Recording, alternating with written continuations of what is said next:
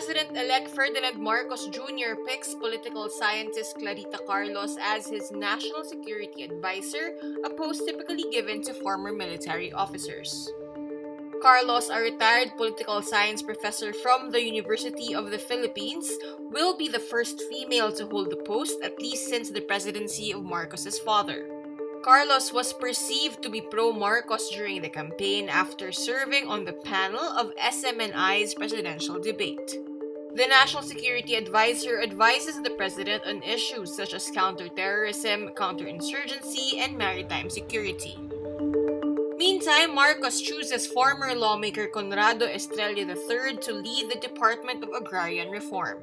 Estrella is the grandson of Conrado Estrella Sr., the agrarian minister of Marcos's father. Estrella was a former Abono party list representative who authored bills addressing problems in agriculture. The World Health Organization says more than 1,000 monkeypox cases have been reported in the current outbreak outside the countries in Africa where it more commonly spreads. WHO Director General Tedros Adhanom Ghebreyesus says the risk of monkeypox becoming established in these non-endemic countries is real but still preventable. 29 countries have reported cases in the current outbreak, which began in May. Tedros adds the outbreak shows signs of community transmission in some countries. WHO recommends people with monkeypox isolate at home. Rosamund Lewis, WHO technical lead on monkeypox, says interpersonal close contact is mainly how monkeypox spreads. Smallpox vaccines are being used for the meantime to protect against monkeypox. WHO senior official Sylvie Briand says the agency is assessing the potency of vaccines stockpiled against smallpox and contacting manufacturers and countries who have previously pledged vaccines. Need more context, clarity, and perspective? Get the full picture with Rappler Plus. With exclusive content and events, you'll get an opportunity to discuss issues with reporters, experts, and featured guests, while helping Rappler continue its fearless journalism. Join now.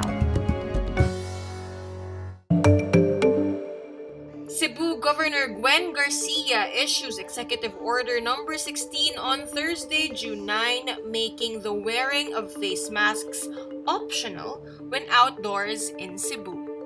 According to the order, face masks will only be required when in closed or air-conditioned spaces. But persons who are unwell or exhibit symptoms of COVID-19 must wear masks at all times when in public. The order says there is a need to rationalize the requirement of wearing masks in adapting to the new normal. Meantime, the Department of Health issues a response to the order, saying the current interagency task force protocols only allow the removal of masks for specific instances. The DOH also reiterates the importance of wearing masks and urges the public to continue practicing COVID-19 health protocols, such as wearing masks and getting vaccinated and boosted. Thailand legalizes the growing of marijuana and its consumption in food and drinks on Thursday, June 9. Thailand is the first Asian country to do so, with the aim of boosting its agriculture and tourism sectors. It also legalized medical marijuana in 2018. The government plans to give away 1 million plants to encourage farmers to take up its cultivation, but smoking pot is still against the law. Authorities aim to head off explosion of recreational use by limiting the strength of the cannabis products that are illegal. Only products containing a maximum of 0.2% of tetrahydrocannabinol, its psychoactive ingredient, is allowed.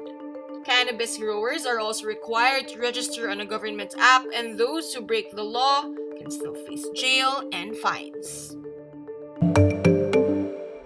Filipino-American filmmaker Ramona Diaz's 1,000 Cuts wins the prestigious George Foster Peabody Award in the documentary category. The documentary features the plight of Rappler, its CEO and Nobel Peace Laureate Maria Ressa, and the fight for press freedom under Philippine President Rodrigo Duterte.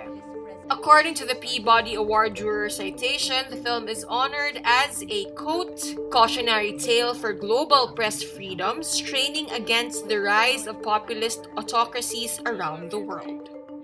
It came at a time when I was questioning the value of filmmaking, the role of storytellers at a time of massive disinformation.